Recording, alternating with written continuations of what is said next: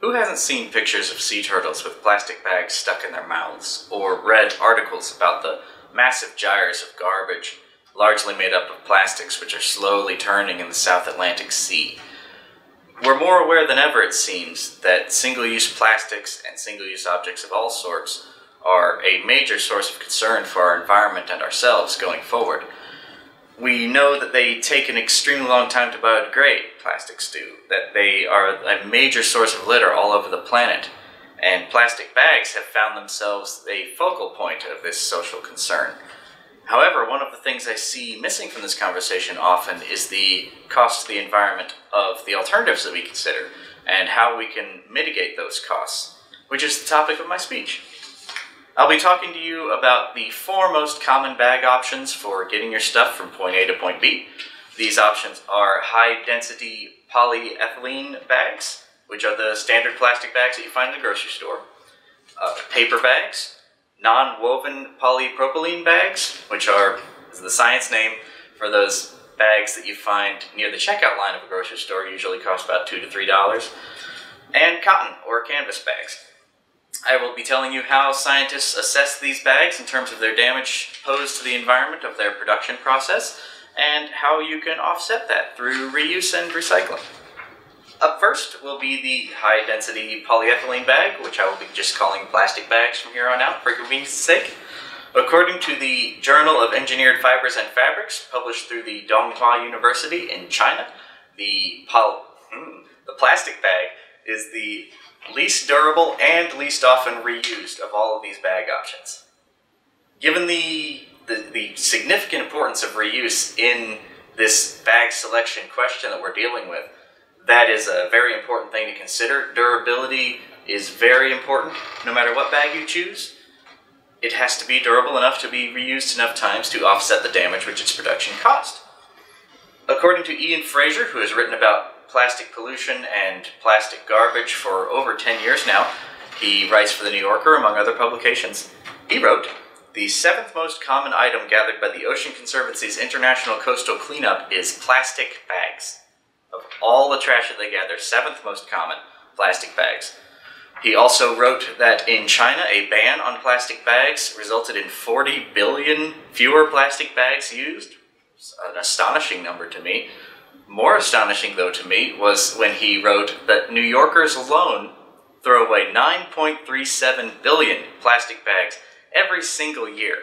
That is one, admittedly large, but just one city out of all of the people on the planet, 9.37 billion plastic bags every year. Fortunately, plastic bags do have a quite low GWP, which stands for global warming potential, which is how scientists measure the damage that the production cycle of a bag causes to the environment. I'll go into detail of that after I have finished introducing all of our bags.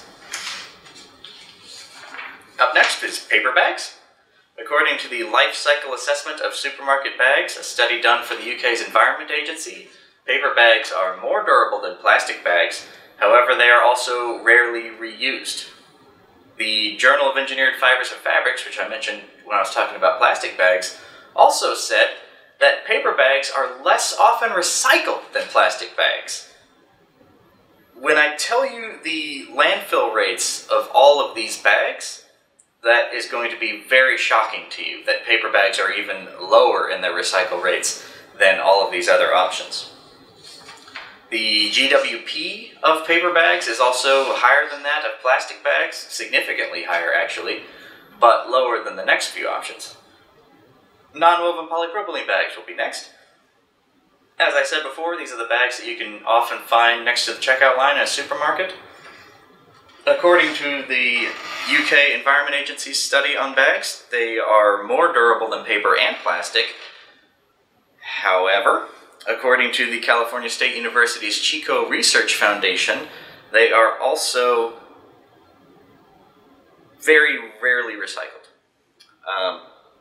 In fact, according to that same research foundation, 94.5% of plastic bags, non-woven polypropylene bags, and cotton bags end up in landfill at the end of their lifespan.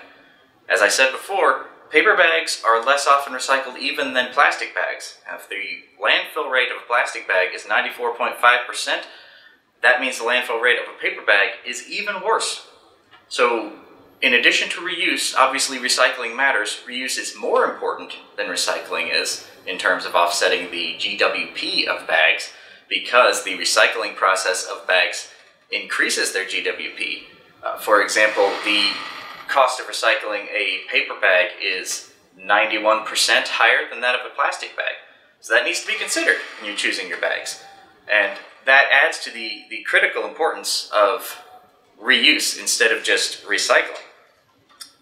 Also, according to the Donghua University study, these non-woven polypropylene bags are significantly more damaging to the environment to produce than paper or plastic in terms of their GWP.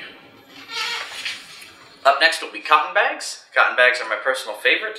They are more durable than all of the other options mentioned so far. Unfortunately, according to the Northern Ireland Assembly's Research and Library Service, they're also significantly more damaging to the environment to produce.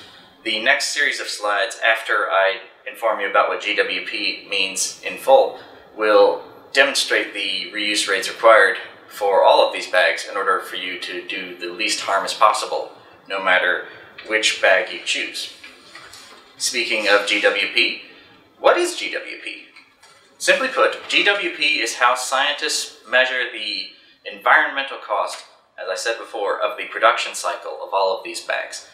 That includes the gathering of resources or the reprocessing of recycled resources. So you have your virgin resources, which would be trees from the forest for paper or oil from the ground for plastics-based, and so on, cotton from the field for cotton bags. You have the production cycle of getting those raw resources or recycled resources turned into bags. And then you have the cost of moving those bags from the factory where they're produced to the shop where you use them or buy them. What's important about GWP in this process is GWP accounts for costs which neoclassical economics traditionally ignores.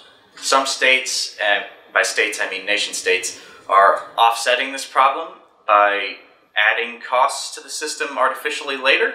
However, according to traditional neoclassical economics, the release of gases into the atmosphere is free. There's no cost to that, according to economics, even though the reality is there's a very significant cost to that. It's just not accounted for.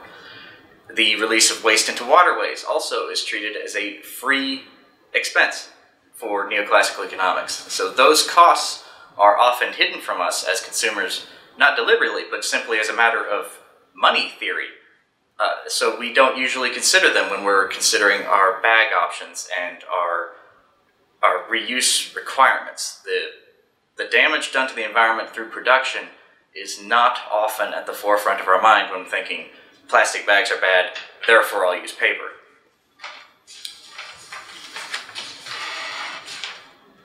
So what levels of reuse are required? Interestingly enough, according to 100% of my scholarly sources, which I find interesting, as I said, because they are all from all over the planet, and their research was performed independently over the span of several years. One study was done in 2006, another in 2011, for example. Studies were done in the United States, California side, the European continent, up in Ireland and in the northern European countries, down in Australia, and up in China, my Donghua University friends. As I said before, they all agree on these numbers, which is very cool, and speaks to the efficiency of the global production system.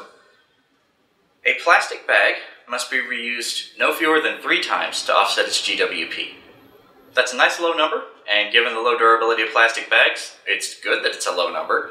Unfortunately, as I said before, most people don't reuse these plastics. There's a reason why they're called single-use plastics. We just don't reuse them. So how many times do we need to reuse the other options in order to get them to match that 3 reuse benchmark of a single-use plastic bag? Paper bags have to be reused 9 times in order to match that number for plastic. Easily doable. If you keep a paper bag dry, you could reuse it 10 to 20 times or more. Depends on how careful you are. Non-woven polypropylene bags have to be reused 33 times to match that 3-use plastic bag goal. That's also totally doable. They're very durable bags. As I said before, they're polymer-based, so they're incredibly easy to clean. Cotton bags are a real kick. Cotton bags have to be reused 393 times. That's insane.